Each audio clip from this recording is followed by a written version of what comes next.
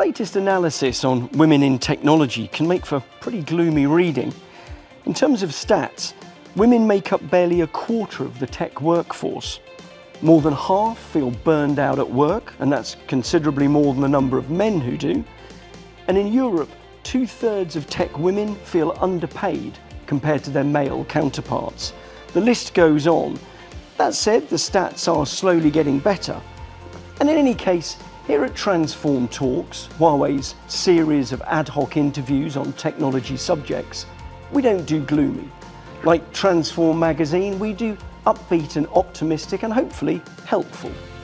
So, to that end, at Huawei's 2023 Summer School for Female Leadership in the Digital Age, my colleague Berta Herrero asked a selection of guests for their advice to young women considering a future career in tech. And top of their tips, self-belief. Resist the stereotypes and push for the career that you want. We are trained as women to be like perfect, to take care of others, to be always looking for to be agreeable, always try to be modest, no? That you cannot be bored or you cannot be like put in value.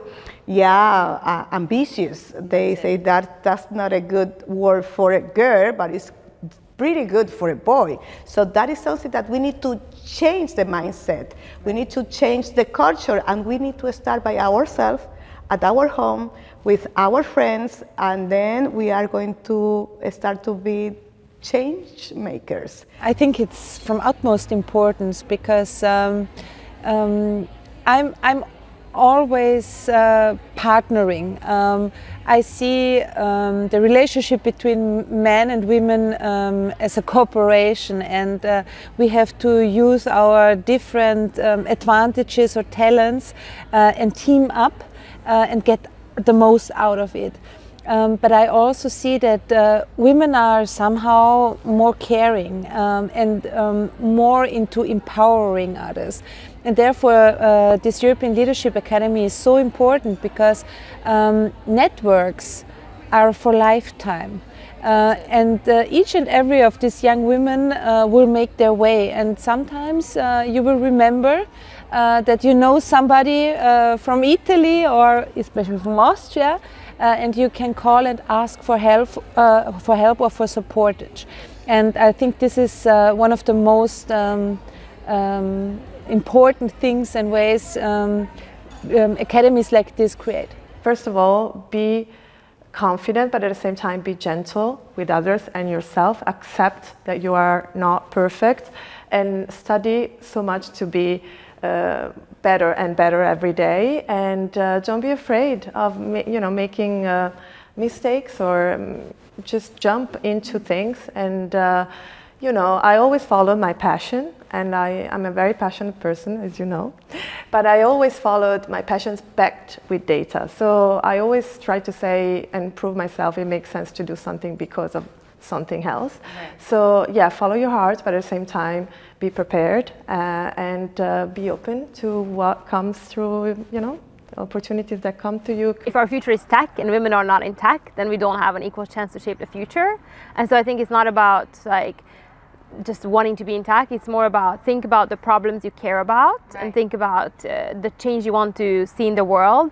And then actually, probably if you will think of how I can make that happen with technology, there will be so many possibilities. So really thinking of technology as a superpower. And I think framing it that way will be kind of more motivating, because I mean, learning, for example, coding is hard, right? But you will need this motivation. And then the other thing I would recommend is sort of finding those peers and finding those role models that you can actually reach out to when it gets tough. Trust your guts. So I think if we hear something that is mean or disrespectful, we feel it, definitely. And most of the time we choose to ignore this feeling. Don't. Just think, if you heard this addressed to one of your best friends, how would you react? Would you be offended? Yes, you would. Be your best friend. I think second advice is to find safe people. So you have best friend for whom you would be these safe people. Try to find people that you can trust in your work environment, in your family and in your friends. Like, that will trust you if you have to come up with a sad testimony one day, and that will be there to help you all the way. I love the word serendipity. So if you are open to things that happen to you and you proactively do something about it, then I'm sure you're going to meet a lot of amazing people around you that can help you and talk with other people and share thoughts, and don't be afraid of sharing an idea if you have a new idea that could change things. So don't keep things for yourself, be open to others. Would you like to be free? Would you like to work in a world where with no boundaries, with no limits, that you can go anywhere and work from anywhere? So that's what you can do when you work in cybersecurity or in the technology field. So if you want to be free, go to the technology and cybersecurity field. If you have any affection to the tech industry, go for it. Search for the perfect education, for university, for possibilities to dive into the topic. Then the potential is huge, and you will always find the way in it. And we see on a lot of examples how important it is to live diversity, especially in big industries, in big companies, because women always make a difference.